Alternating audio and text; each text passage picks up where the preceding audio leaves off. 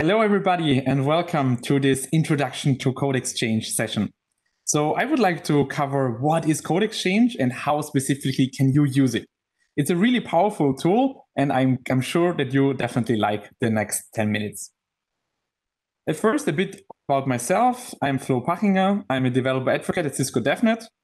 I have a software and networking background there, and I'm based in Frankfurt in Germany.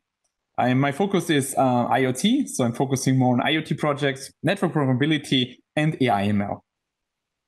Now, let's get started. And I'm sure you browsed around maybe on develop@cisco.com. If you haven't done it yet, then definitely please do so. And maybe you started also some projects, or like you went into the more programmability world. So maybe you did 1 or 2 learning labs.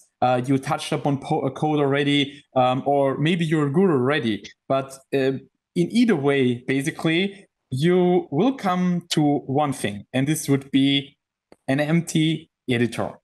So when you start your projects, when you start with your programming journey, or you're directly in there, you need to start somewhere.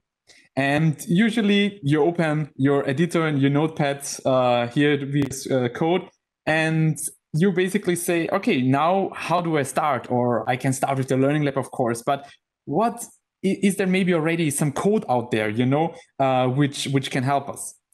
And I have a good news for you. Yes, there is.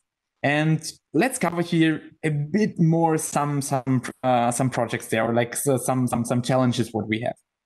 So there's tons of code out there, as you know. So you can find it online. You can on GitHub, on other repositories, on websites. But how do you differentiate this code from that code? I mean, you can see this here now. These are different programming language. It's used in a different way. But how do you know the quality? And how do you know what code can you use?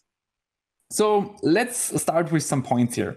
So it's difficult to find the right source code. So usually there are tons of ways you can go as a developer. But basically, what is the right source code for this specific API, for this specific product, for example?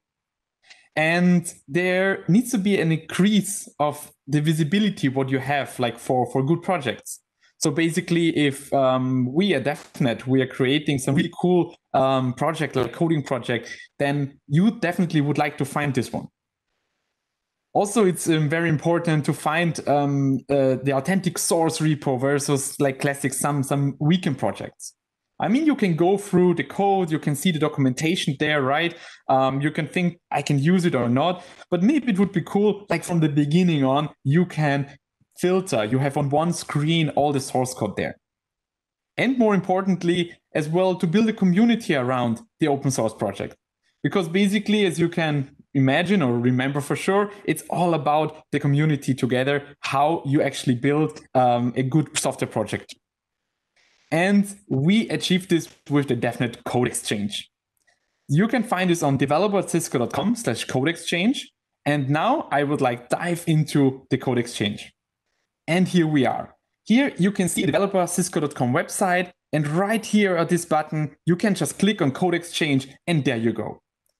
What can you do here? So basically you have a library of code what you can use. It's documented. You can already see some examples there. And I would like to go right into a classic one, which is DNA Center, DNAC. So I just Google, or in this way I search it, DNAC. And then you can see, in a way, the boxes here. And each of these boxes is a repository, what you can use.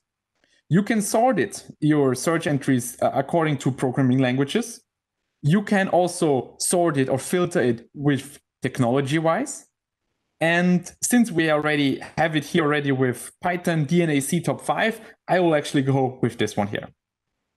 So now we go to the repository page, and now you can see here more information on this specific repository.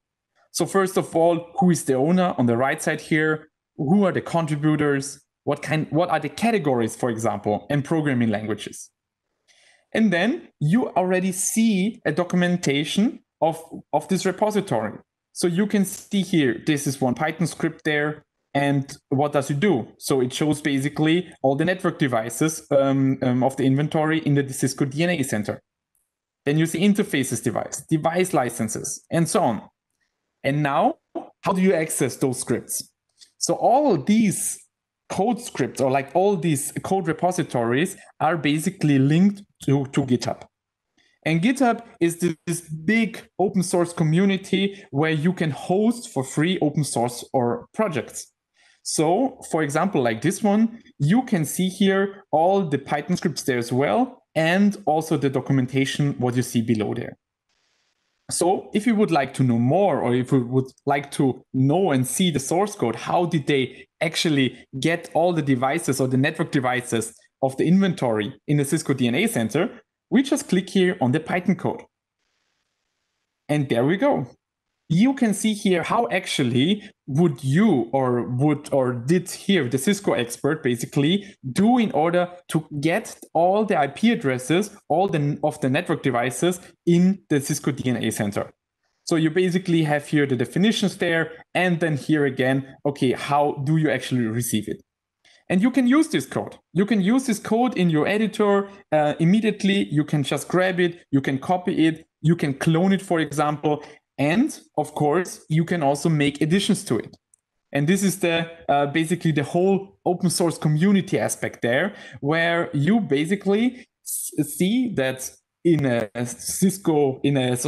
GitHub repository that you can add suggestions for new code, for example, for additions, what you think is good to have here. Then let's go back to another example. So when we go to the Cisco Code Exchange, we go back, and now maybe let's explore more of the repositories here. So for example, we can check maybe some more Meraki code, or maybe there is some you would like to check more or work with the Meraki API. So when we click on the product category Meraki, you can already see all the repositories which are actually in the category Meraki. So I would also check the first one here, some automation scripts. So if I click here as well, I can see again all the information there, what kind of Python scripts are in there, the description. I can see the languages as well, and of course, what are the license. So this is the MIT license. It's an open source license, what you can use here. And there you go. So how do you do this? Again, we open a GitHub. We can see all the Python scripts there which are available. And basically, on the description below, so here in the README again, you can actually see, all right, let's go again for the client count. So script to count the total unique client MAC addresses here. So basically, if we scroll up here again, we go to the client count, we go to the PI, so to the Python script, and there we go. You see that it's all documented. You can see, okay, how did they do this? What kind of API keys do you need to copy in there or not? What kind of classes are there? What kind of definitions? So basically, it's all as well up to you how you can use the script. So you can grab it, modify it, use it for your own, and definitely work around with the Meraki API. Last but not least, there is one thing that you may be wondering. So this is the Cisco Code Exchange, but who is actually writing the scripts there, or who is actually contributing to this whole library? And this is the cool thing about the community aspect there. It is partners, it is customers, Cisco employees.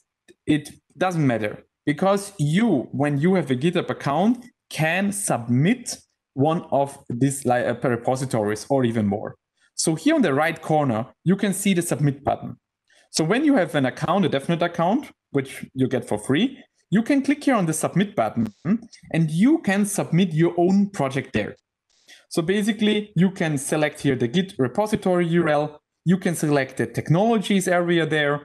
Of course, do you have the permission? Are you a Cisco employee? And then you submit the project there. Here are some requirements you definitely need to fulfill, but it's not a big one. So it's more about what licenses do you use. And one thing, this won't get published immediately. So our engineering team is definitely testing the code. So there won't be some malicious code or some not working or broken code. So in the Cisco Code Exchange entry, we definitely check for a quality code, that the code is right documented, that it works, and of course that you can use it. So with that being said, I hope you really enjoyed the sneak peek of the Code Exchange session here, and I wish you a happy DevNet Create. Thank you very much.